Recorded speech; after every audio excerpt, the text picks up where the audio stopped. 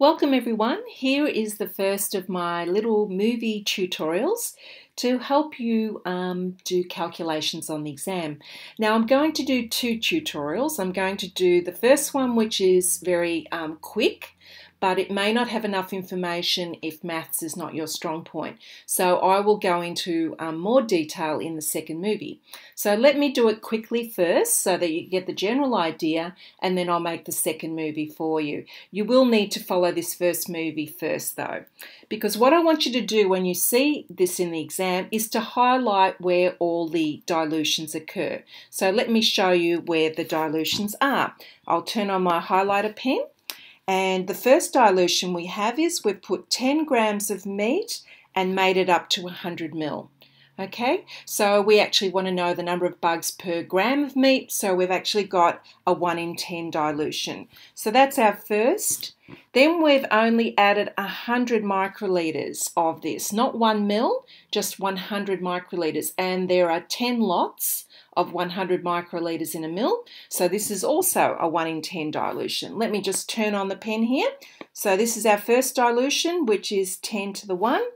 This is our second dilution here, which is also 10 to the 1.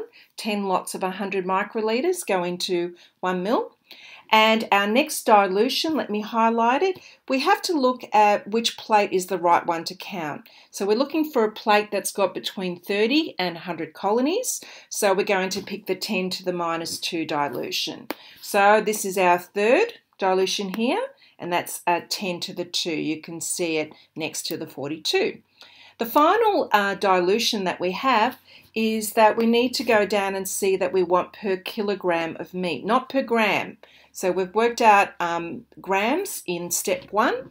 So let's have a look here. How do you get from grams to kilograms? There are 1,000 grams in a kilogram. So this dilution here is 10 to the 3. So what is our calculation? And if you highlight those on the exam, you're less likely to make a mistake.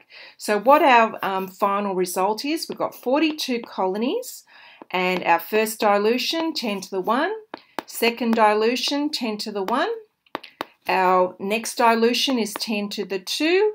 And finally, our per kilogram of meat, so 10 to the 3. We add up the numbers, 3, 2, 1 and 1. So 3 and 2 is 5, 6, 7. So that's the same as 42 by 10 to the 7.